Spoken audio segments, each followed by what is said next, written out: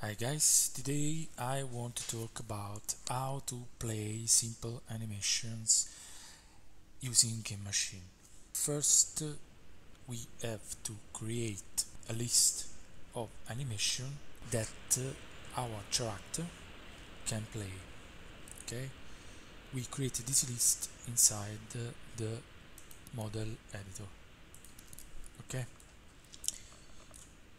I click on Edit Model Animations, and now I prepare the list of animations. I give a name to an animation to insert, for example idle, and click on the option single for creating a single animation type. So I select the animation item on the animation list and click on source animation for browsing the animation source to load. Anim idle zombie guy. Okay, now we click on play. We set the speed of the animation and we can see the animation playing inside the model editor. For inserting another animation, I insert the name of the new animation to insert and click on options single animation. Click on the name, the animation item I have just inserted, and click for browsing the animation to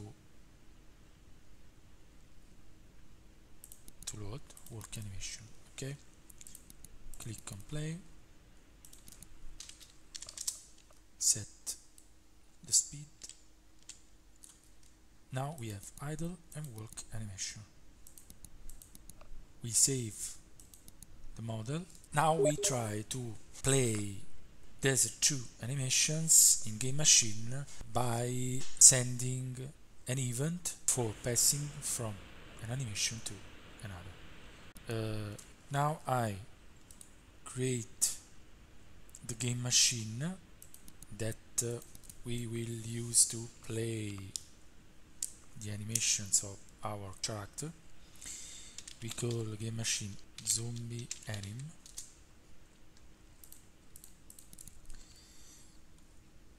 We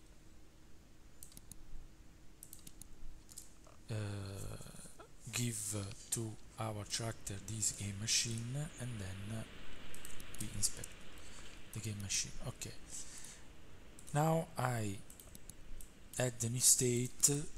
I call it idle, and the global transition for starting the GameMachine.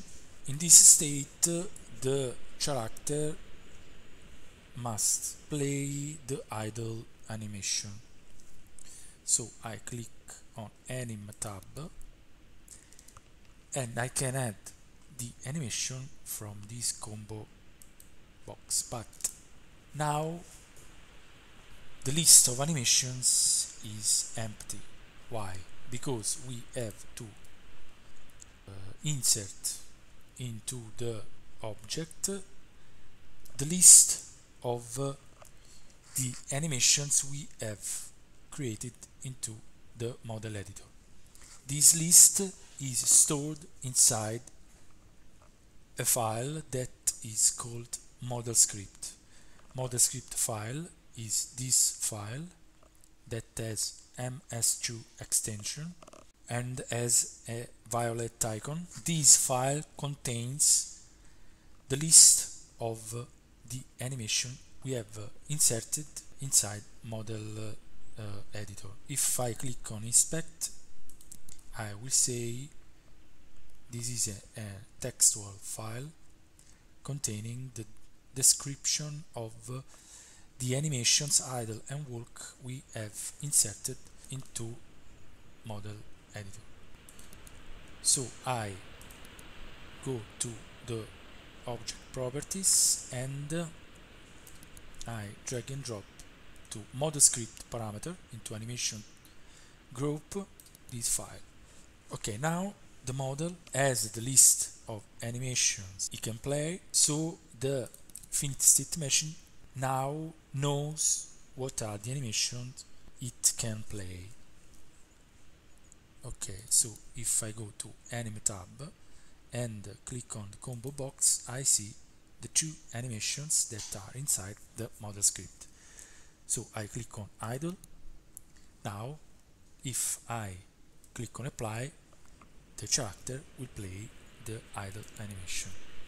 Now I want to make the character to execute the walk animation for reacting to an event. So I add a new state, I name this state walk, okay, and I insert walk animation into walk state. Now I need an event that let me to pass from idle to walk state. So I insert a new event, I call render event. Okay, now I add a transition when the event happens, a transition from idle to work state. I create an event stop that will make the character to go from work to idle state.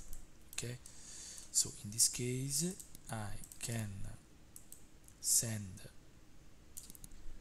the render for working and stop for idle. You notice that the transition from an animation to another is too much fast. We can make the transition smoother by inserting a value to crossfade time that is expressed in milliseconds. So if I insert, for example, 200 milliseconds when the character enters the work state, and 300 when the character enters the idle state. So if now I click on apply, we can test render and stop. Render is much faster. Render, stop. Okay guys, for now is all. Thank you for watching.